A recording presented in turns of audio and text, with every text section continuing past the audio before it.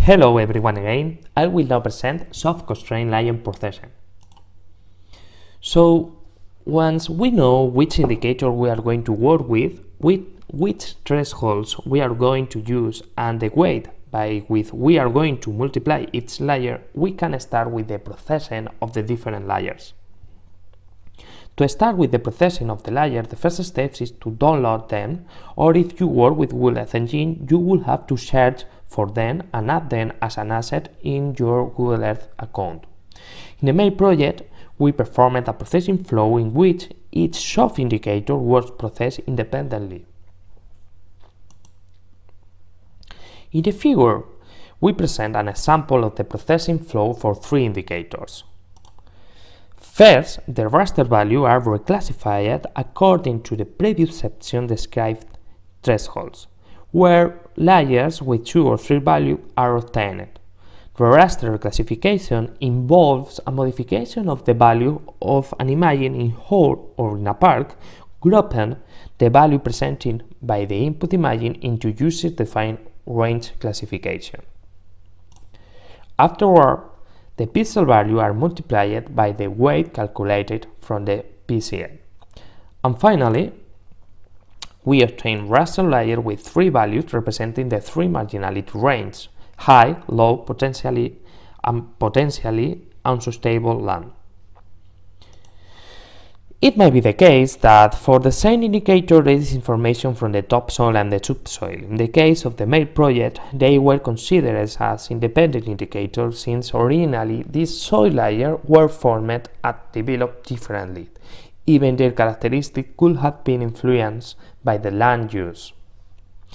These indicators with topsoil and subsoil were coarse fragments, texture, clay, sand, total available water, and soil organic matter.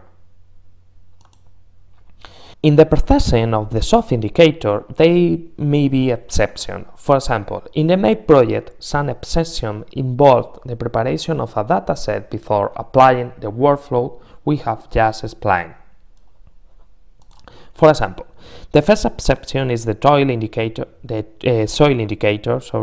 texture, which is obtained by applying the equation proposed by Elbersen et al.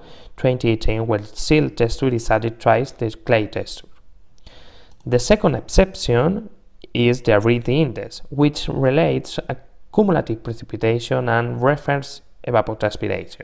In MaiL, we use the high-resolution monthly Terraclima dataset for 2018 available on Google Earth Engine. In the figure on the right, you have the Google Earth Engine code to perform the Aridity Index for the year 2018.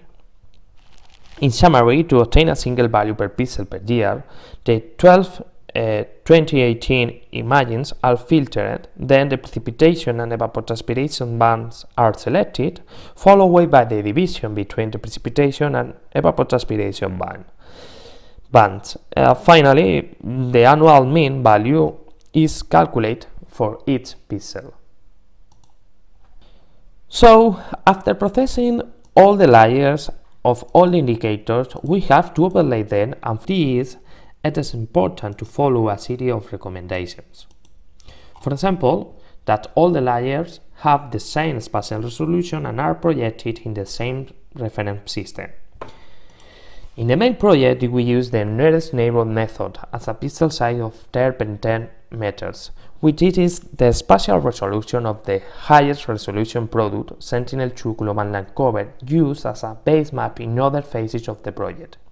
In addition, all layers were projected to the horizontal coordinate system ETRS 89 using the Lambert azimuthal equal area projection.